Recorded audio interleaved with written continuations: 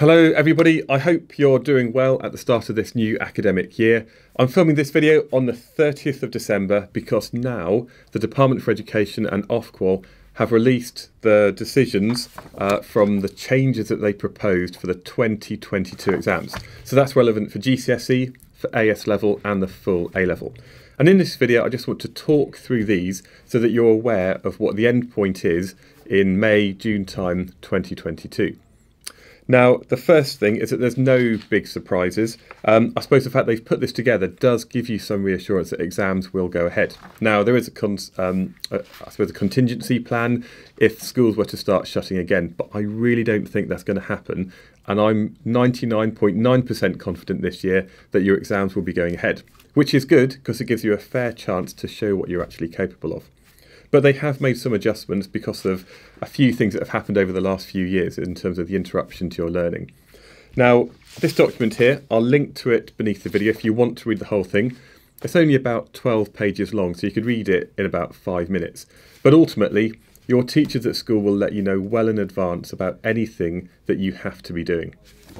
Now, there are some summary of decisions here, but I'm just going to work through them from the, I suppose, a bit more detailed information here. Now, the first thing to say is that in the sciences, you still have to know everything that's mentioned in the specification. So you still need to know about electric fields, potentially, if you're doing Year 13 physics. You need to know about Suvat equations. You need to know about some of the nuclear physics. There's nothing which has been taken out of the course. And that's the same for the practical work.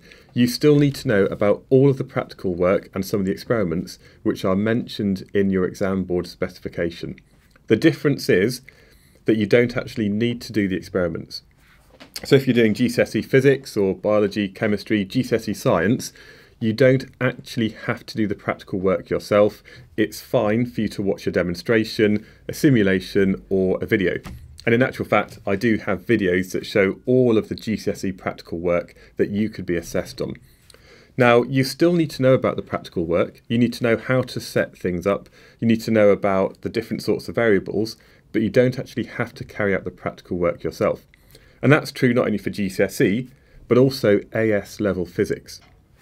Now, I'm hoping that if you're in Year 12 and you're doing physics at the moment, you do get a chance to perhaps measure the Young modulus of a wire. You get the chance to look at stationary waves on a string, because these things really help you learn the physics and I suppose what that experiment actually shows.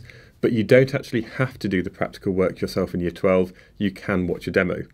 However, if you're in Year 13 now, then you do need to do some practical work to get the practical endorsement for your A-level certificate.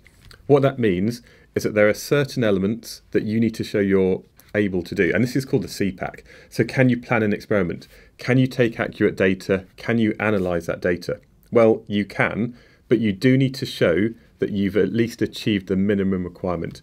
So this means you don't have to do maybe 12 or 14 practicals over the 2 years. As long as you can show that you've achieved each of the categories on the CPAC at least once, that is good enough. But whatever you're doing, you still need to know about how the experiments are actually set up and what they show. So, practical science work, you don't actually have to do all of the practicals, but you still need to know about them. The other thing it mentions here is about the advanced information, because although you need to know everything, there will be some advanced information about what might be coming up in your exams. So this might be certain topics that will definitely be assessed. And it says here that this advanced information that allows you to focus your revision and allows your teachers to focus in on certain parts of the course, it will all be released by the 7th of February at the very latest.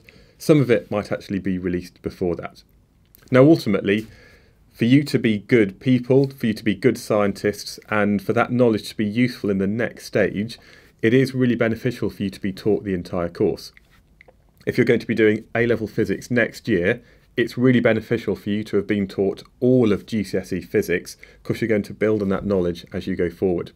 But basically, I think this is really good. This means that rather than having to revise everything when it comes to your final exams, you can focus your revision on certain key topics. And that's going to be released by the 7th of February. Now in your exams, there are some support materials to help you, especially if you're doing maths and you're doing physics. Now at A level, you always get given an equation sheet, which has everything basically written out, so you don't have to remember all of the formulas. GCSE, in previous years, you actually had to remember a lot of equations, but you don't need to do that anymore. So they've made it easier if you're doing your GCSE science exams. Now, I do have these that I've made myself, so these are everything on one side of A5 paper. But for anybody doing their GCSE exams in 2022, you do not have to just memorise all of the equations. They will give you a formula sheet with everything that you need to know. And the exam boards will have these available for you to use in class. And also when it comes into the exam, there'll be a nice new clean one there. So you don't have to remember all the formula, but you still need to understand them. And to be honest, if you're sitting in the exam and you cannot remember the formula, then it means you probably don't understand that bit of physics.